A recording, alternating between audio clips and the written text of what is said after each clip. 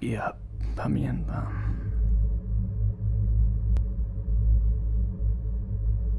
I remember that first time gasping through the bright light and into the cold, dark night after blackness and quiet, and the instant feeling of despair as I remembered that hell is a cold place in its deepest pit. I remember watching the gray machines roll into my town, followed by the gray men in their gray helmets and long gray coats, with thin lines from mouths. I remember their guns as they caught about 50 of us from our homes and shops and fields that day. They ordered us to set about repairing the old bridge that had been destroyed by the Polish army to slow the invaders' advance. My father was the town carpenter. He spoke their language, so the Germans immediately appointed him to be the director of the reconstruction. Some of the men felled trees, some of the men sawed timber, and some of the men stood in the shallow river and held the beams in position. As the sun sank behind the trees, one of my neighbors drove the final nail into the last plank, and we were finished. The Germans had us sit in rows in the town square as the panzers crept over the makeshift bridge. We could hear the wood and metal straining under the weight, but the bridge was sound. I remember watching a group of Germans standing around their commander at the cafe that he had claimed as his headquarters. The commander finished his coffee and then walked towards us. He stood there with his hands clasped behind his back, and he asked us, "Wem waren Sie in Juden?" Nobody answered. Only one of us understood. The commander's jaw tightened and he walked towards my father, stood before him, and softly repeated his question. I remember my father closing his eyes for a moment. "Wir sind alle Polnisch." The commander's jaw rippled and he popped the clasp on his holster. "Ich habe gesagt, mein kleiner Freund. Wir sind alle Polnisch. Wir sind alle Männer." As the German drew his Luger and swung it up to my father's forehead, I could feel my voice rising up in my throat, my body lunging towards his arm. I could feel the rifle butts as they fell upon me, crushing my skull and jaw and arms and back. And all that I could see was the ground as my head hung between broken arms as I was lifted up by a gray man on each side. And then I remember the tip of a Luger hooking its sight under my chin and lifting my gaze to the eyes of the man who had just murdered my father. And just before the commander's finger flexed on the trigger, I cried, "Ich publikacie mojego ducha do kosmosu."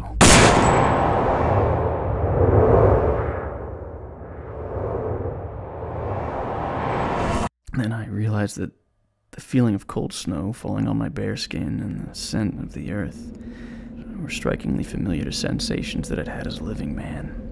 I caught the scent of what I knew could mean only one thing. I struggled to my feet and ran off into the forest where I found them. All of them. Stacked like so much firewood as it seasoned for the coming winter. I remember seeing the cuff of the familiar leather jacket. I frantically drug his body from the pile, my instincts telling me that by removing him from the death I might somehow bring back his life. I carried him to my mother's grave and buried him next to her, but I couldn't think of anything to say. Neither of these people needed prayers to God for forgiveness. God hadn't intervened to prevent my father's death or the slaughter of our entire town. And it wasn't God that had brought me back. When I finally opened my eyes, there was only one thing left on my mind. I remember the hunger.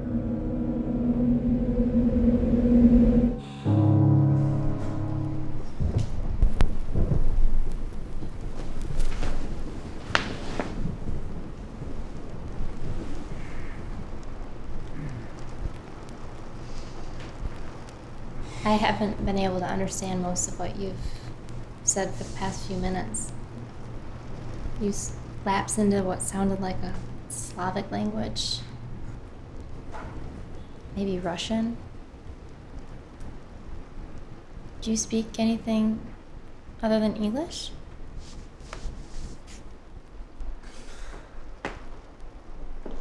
It was Polish.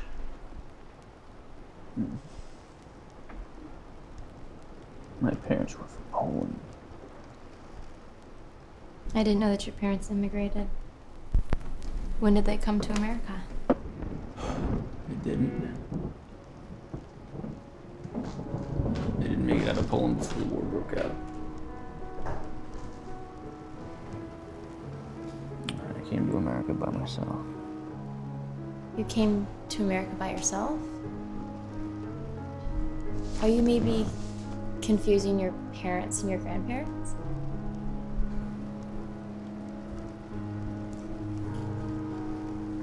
You look exhausted. Maybe we should call it quits for the day. Yeah. My grandparents.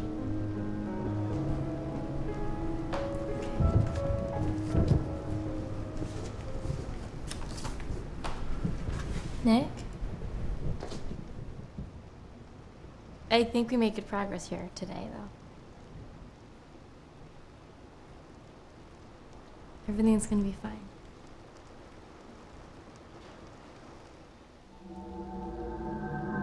It's a damn good thing she doesn't understand Polish.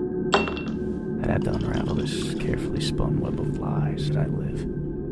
The countless times I've been reborn, the things that I've done, the people that I've killed. Even if they deserved it, you're not allowed to just dash out the evildoers of this world. How incredibly unjust that they can die, and I can't. I dream of the time my eyes will close forever, hoping that one day I'll earn my way out of this endless cycle, paid for with the blood of evil men.